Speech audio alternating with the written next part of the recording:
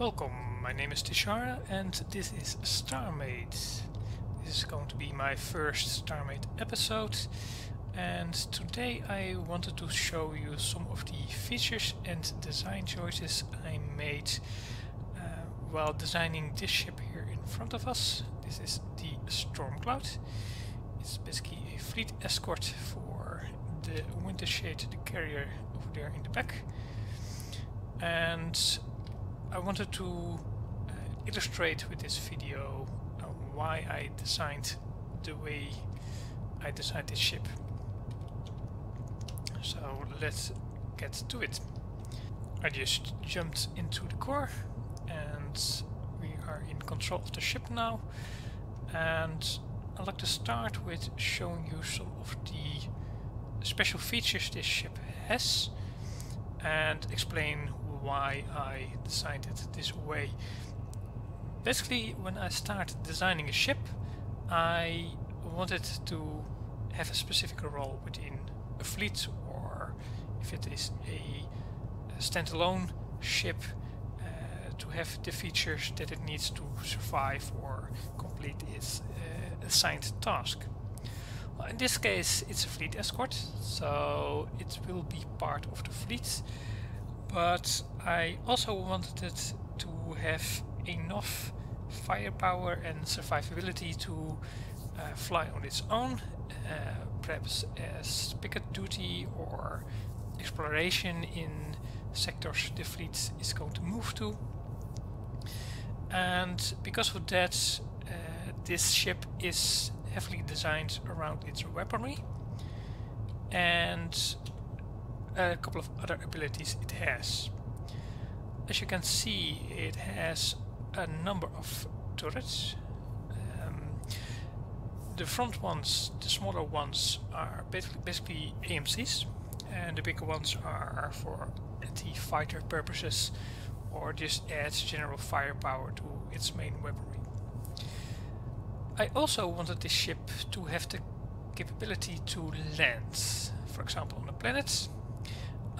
It's a bit too big for the current plans we have now in StarMade, but it might be feasible in the future to land it on planets if they ever make them bigger. I did manage to land it on nice planets because they have nice flat surfaces, but that's about it. To accomplish this, I added landing gear to the ship, as you can see here. It sits nice and stable on these legs if the surface is flat. Otherwise, well, it's not all that stable according to the surface if it's all rough and uneven like green planets or purple planets. I also added a hatch at the bottom for cargo, or even if you want to deploy some troops, you can lower the hatch and then load in your cargo, your troops. So it's nice and flush with the legs and reaches the ground in a smooth motion. Well, of course, this is only for on planets. If you are in flight mode, then you can just retract everything and everything is nice and protected. The second feature I wanted this ship to have is a couple of drone bays. Basically, I wanted the drones to be added to confuse the enemies, add some additional firepower from unexpected angles, and make use of the new rails, of course, because they are awesome. That's this button. It launches the drones from both sides, opens the hatches, and there it goes. The main issue I have with this is that your camera resets every time you do this. It's not really what I would have liked, but oh well, you can't do anything about it. Let's close it up again. These are basically the main features the ship is defined by. The style of the ship is, of course, the same as the carrier over there, because I wanted to be part of the same fleet, and I quite like it. It's not that complicated, but there's a nice feel to it. I've got an interior on this ship as well, so let's hop out of the core. Here we are. The core is all the way in the front, in the cockpit, as you can see, and you can protect it by closing it off.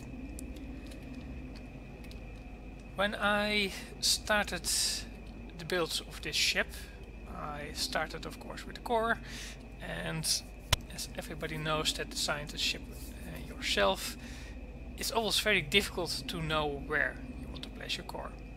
In the past it was just easy enough to, well, place it roughly in the middle or perhaps in the back if you had a more combat orientated ship like this, because you wanted to protect it to not being one-shotted and basically thrown out of your core of your ship.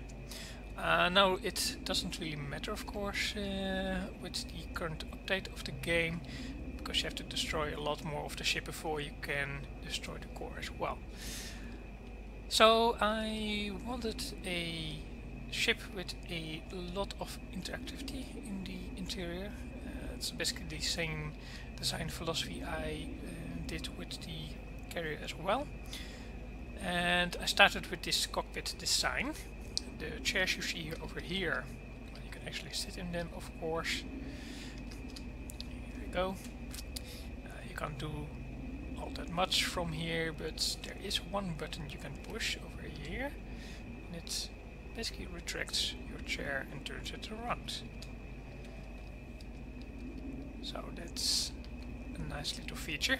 It doesn't really serve a practical purpose, but it's just cool. So we can put it back in its position, then it turns on the light, raises the display and shows some relevant information. Well, besides the main bridge, of course, we have a number of other areas in the ship.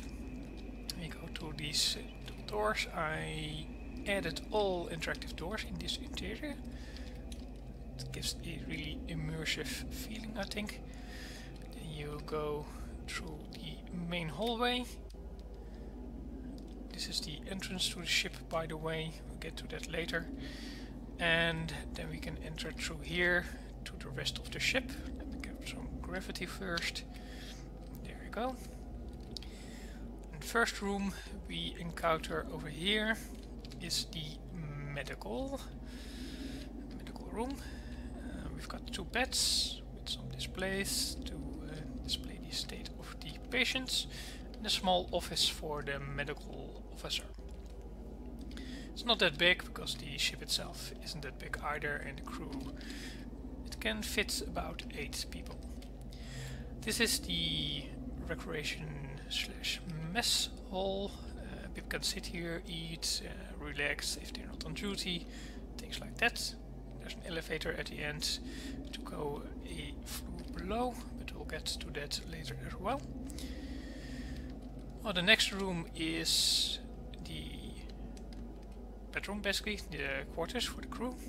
They all have their own bunk beds, and basically I added this door piece to make it look like you can close it off to have some privacy and rest if you are sleeping. So here is the bathroom. Nice mirror with some shower stalls and, well, the throne, of course. Let's close this up. And go through this hallway. All the way at the back is basically the last room of this level. It's the engineering room with the jump drive and some other monitor equipment, things like that. Well, it's not that big of an interior, but it is nice and big enough for a ship this size. Let's go back to the mess hall and to the elevator downstairs. We have to call it up first. This leads to the cargo bay slash cargo lift that we saw in the beginning. Let's grab the elevator downstairs. There we go. It's not a really fast one, but fast enough because it's only one level that we have to go down. There we are. And this is the cargo bay. Enough space to store a lot of items, and the cargo lift that can get you to the planet's surface. I also added a button here on the cargo lift itself, so you can remote control it to lower it, as you can see here. And of course raise it again if you need to. It can also be done from here, from the ship itself. Same principle, and get it back up again.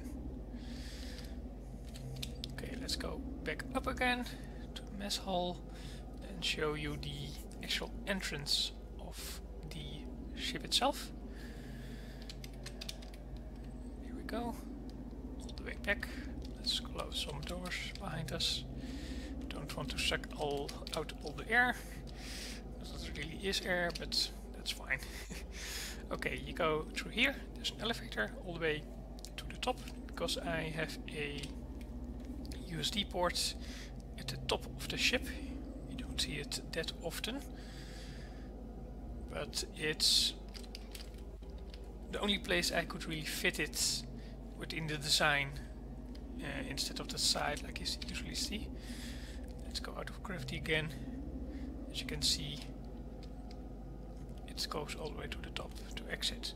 You can close it up here, it goes down again, and then it closes the blast doors over here to close up the airlock lift combo.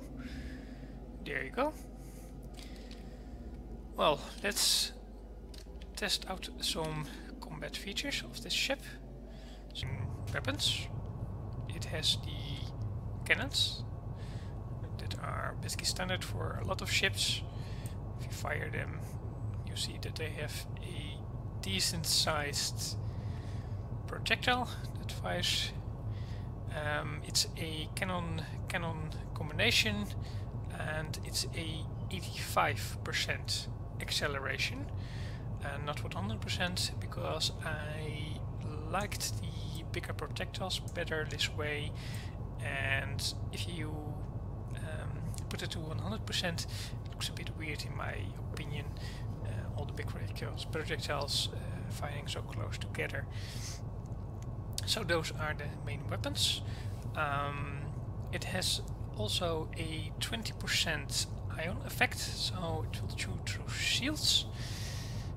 And next to the cannons we have a number of missiles, as you can see here.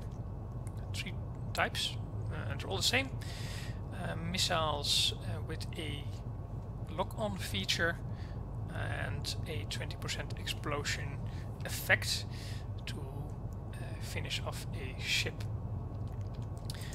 They fire out the front, basically the orange lights you see over there, and they do a decent amount of damage, as you can see over here.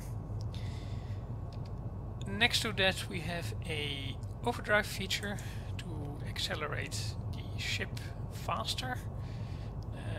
It points out to 25.8% at the moment for this current setup. We have some rudimentary scanners as well. They're not that fast, because this is basically a fleet escort ship. I didn't want it to have all that an impressive scanning equipment, because the main carrier will do that anyway. And it also has a radar jammer. Also not the most efficient use of the radar jammer system, because if you have it on and you fire the cannons, you see that the power goes down slightly. So if you fly as well, then yeah, power can be a problem. But again, this is not really needed because it's part of a fleet anyway. There's a jump drive as well. just one. It's decent size, doesn't really charge really fast but not slow either, and of course it has the docking port at the top to dock it to the USB port of a station or perhaps another ship, depending on what you have. Well, these are basically the main features of this ship, and you can download it in as shown in the link below and put in the description to be put on the docks. And I hope you have a lot of fun with it, perhaps learn from the design or modify it to your own liking, and I'll hope to see you next time.